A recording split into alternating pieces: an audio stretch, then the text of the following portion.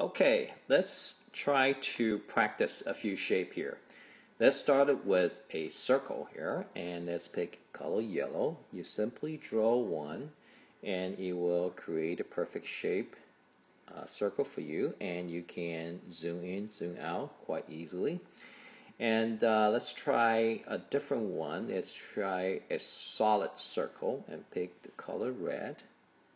That's how you do it. And again, you can move any way you wish to.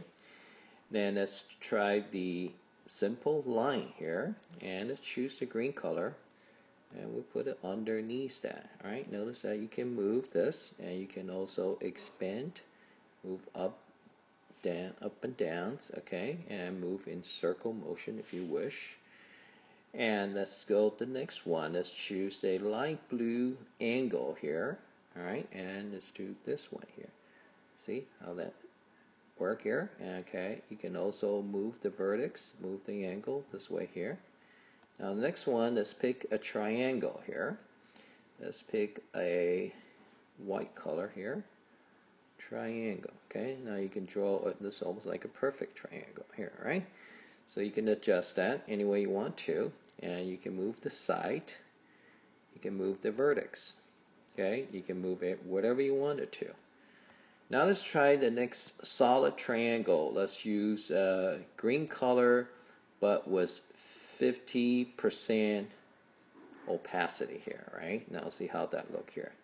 Now if you notice that, if it's 50% off a value, you will actually, when you move upon other layers, you can see that effect here. Again, you can adjust the side, the vertex, right? So for, let's say, let's pick a pentagon, okay? Let's pick pentagon, red color, 49%, right? So you actually have to draw 5 angles here, 5 vertices. Okay, 1, 2, 3, 4, 5 here. And notice that it would do, you complete that, and then you actually will draw where exactly of each angle and each side. And so obviously you can adjust each individual side or the vertex the way you want it to, or you can move the entire shape here.